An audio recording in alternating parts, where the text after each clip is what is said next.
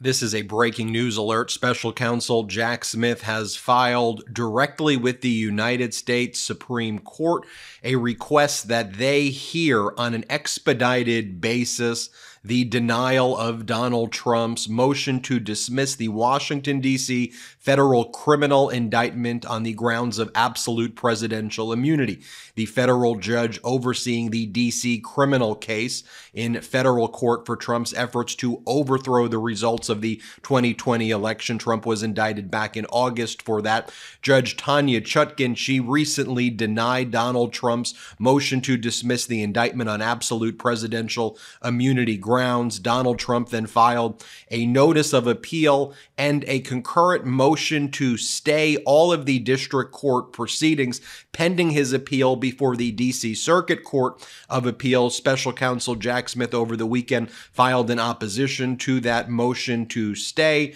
And now special counsel Jack Smith, seeing that Donald Trump is going to do everything in his power to try to delay the March 4th, 2024 trial date, Jack Smith's going directly to the United States Supreme Court. And he cites authority in a case USA v. Nixon as grounds for circumventing even the D.C. Circuit Court of Appeals, going right to the Supreme Court to address the fundamental issue of absolute presidential immunity for a president or former president in the context of criminal cases. The brief is right here. It is a petition for a writ of certiorari, which is a request for the Supreme Court to hear oral argument on an expedited basis. Special counsel Jack Smith, in this 82-page brief, also points out that the government, the special counsel's office, is also going to be concurrently, at the same time as this filing just took place before the Supreme Court, they will be filing a motion to expedite proceedings in the D.C. Circuit Court of Appeals, which currently has jurisdiction over the appeal on Donald Trump's appeal of the denial of his absolute presidential immunity defense. Now, one of the cases cited about why there should be immediate review of this case by the United States Supreme Court on this issue, again, expediting it even before the D.C. Circuit Court of Appeals case hears it, is a case that involves Richard Nixon, where a similar decision was reached. Nixon versus Fitzgerald. I said Nixon versus USA. Nixon versus Fitzgerald was the case I was referring to. It says here in Special Counsel Jack Smith's brief, nothing could be more vital to our democracy than that a president who abuses the electoral system to remain in office is held accountable for criminal conduct. Yet, Respondent Donald Trump has asserted that the Constitution accords him absolute immunity from prosecution. The Constitution's text, structure, and history lend no support to that novel claim. This court, referring to the United States Supreme Court, has accorded civil immunity for a president's actions within the outer perimeter of his official responsibilities. See Nixon v. Fitzgerald, and the executive branch has long held the view that a sitting president cannot be indicted while in office. But those principles cannot be extended to provide the absolute shield from criminal liability that respondent, a former president, asserts. Neither the separation of powers nor respondent's acquittal in impeachment proceedings lifts him above the reach of federal criminal law. Like other citizens, he is accountable for criminal conduct. And then there's a section in this brief. This case warrants this court's immediate review. Goes on to say, this case justifies the standards for certiorari before judgment, meaning like an expedited review before even the D.C. Circuit Court of Appeals rules, right up to the United States Supreme Court. The court has jurisdiction to review cases in the courts of appeals by writ of certiorari before or after rendition of judgment or decree.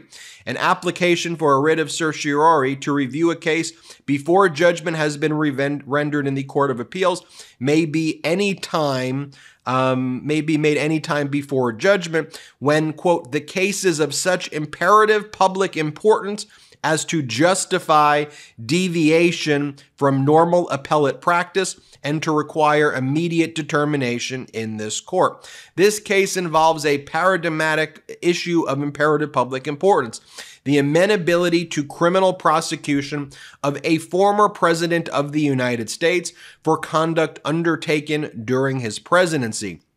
It requires no extended discussion to confirm that this case, involving charges that respondents sought to thwart the peaceful transfer of power through violations of federal criminal law, is at the apex of public importance.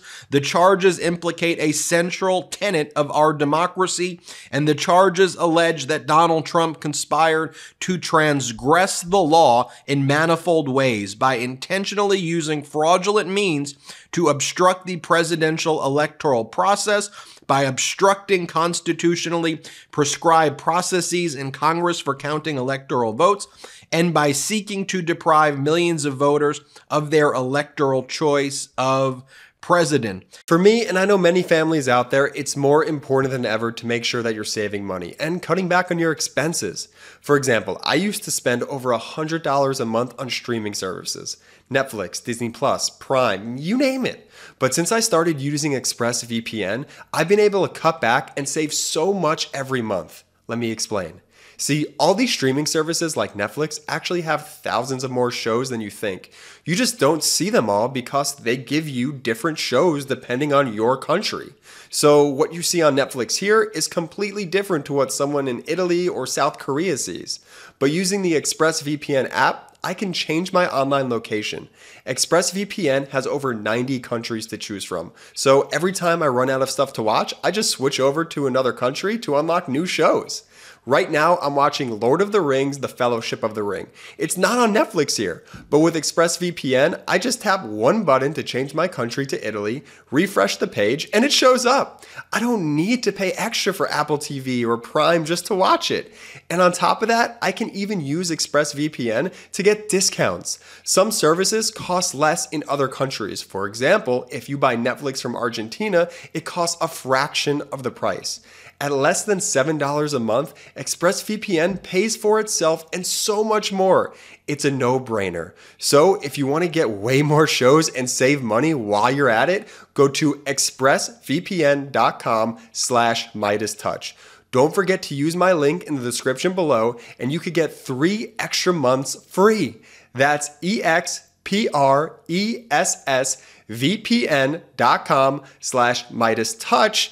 expressvpn.com/MeidasTouch to learn more. Thank you. And it goes on to cite the authority, United States v. Nixon, that precedent supports expeditious action.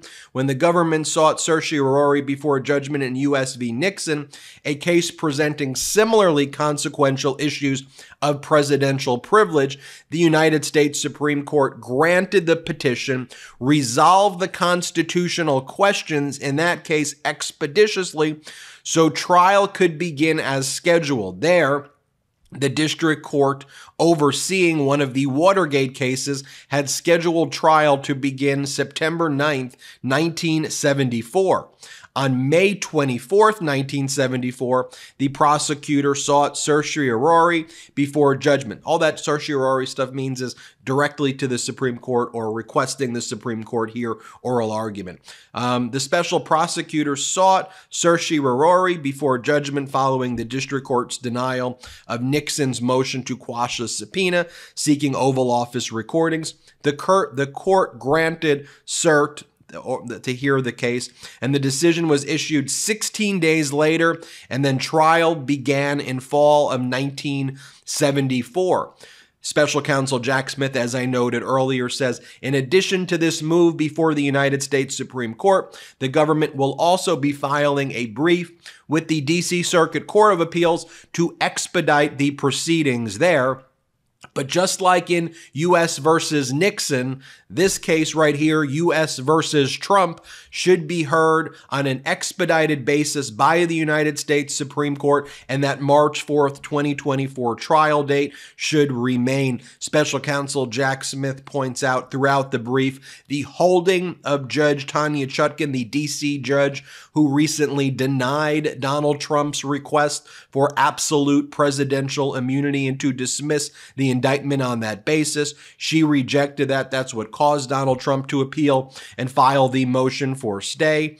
And what special counsel Jack Smith points out is that the only clause in the Constitution, this is what Judge Chutkan found as well, that Donald Trump points to for this idea of absolute presidential immunity in the context of criminal cases is the impeachment judgment clause.